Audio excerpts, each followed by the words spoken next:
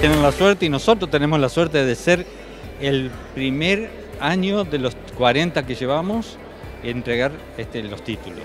Muchísimos chicos, ¿no?, que ven esto como una salida laboral también. Sí, muchísimos chicos y cada vez más. Hoy estuvo Jorge Soto haciendo la toma de exámenes de los nuevos productores de seguros. Se vienen realizando los cursos, vienen muchos productores y yo creo que faltan más productores para cubrir todo lo que es la provincia de Entre Ríos, que hay mucho por hacer. Mucho del interior también, ¿no?, que viene. Mucho del interior, de Paraná, bastante completa, se ha distribuido en la provincia bastante.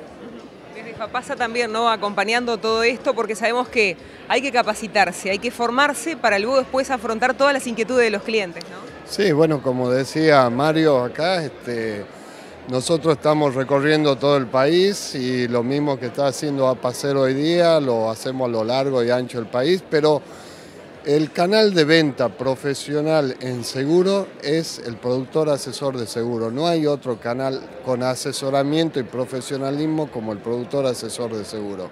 Y en eso es como dice Mario, la población argentina todavía no tiene asumido el rol que cumplimos como productores de seguro, ¿no? Aquí hay mucha demanda para poder ser productor asesor de seguro. ¿Esto también se ve en otros lugares del país? Se ve igual y como decías vos, es más en el interior de cada capital de provincia, ¿no?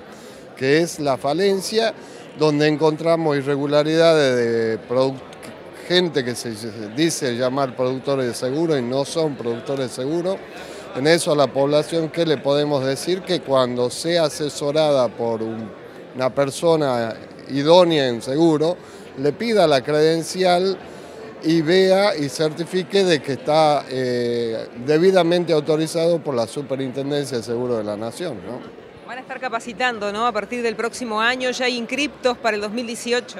Sí, se van a hacer las capacitaciones obligatorias y las capacitaciones que Apaser le ofrece a los asociados y no asociados, con, por supuesto, las ventajas que tiene el socio de tener una facilidad que son gratuitos, varias ventajas que le ofrece para su capacitación. Sabemos, Mario, que también esto es un aliciente para ustedes porque las compañías asesoras de seguro están apoyando a Apaser también en toda esta impronta, ¿no?, que ponen en la provincia. Sí, tenemos varias compañías que colaboran con nosotros en Apaser en su primer negocio, donde nosotros hacemos la vinculación entre compañía y productor novel para que se vayan insertando en el mercado, que las compañías vayan ayudando a estos noveles. No todos los productores son jóvenes también, ¿no? Por ahí, si hay alguna persona que tiene ya más de 40 años y tiene ganas de hacerlo, lo puede también hacer. Hablamos de matrículas jóvenes, digamos,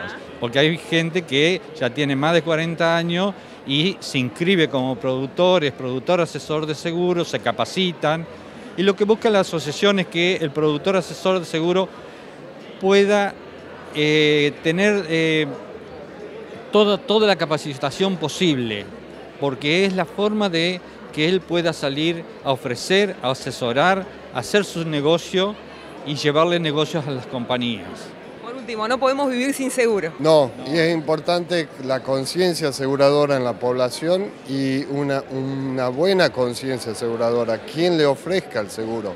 Hay seguros que se compran compulsivamente por 0,800, hay seguros de vida, seguros de sepelio. Deben tener el debido asesoramiento de un profesional idóneo en la materia.